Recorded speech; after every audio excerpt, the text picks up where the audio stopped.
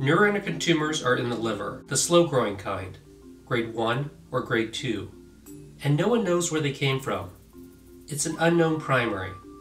But is a primary site really not known? Consider 3 key points. Number 1, the most common primary sites are the ileum and pancreas.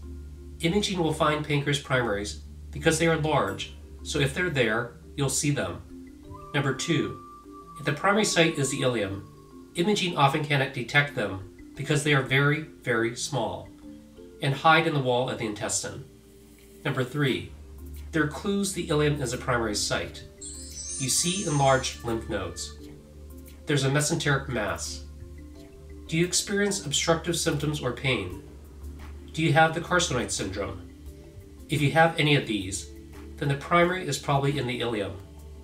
So it's not an unknown primary, but an unrecognized one. See a team of NET specialists to find your primary tumor.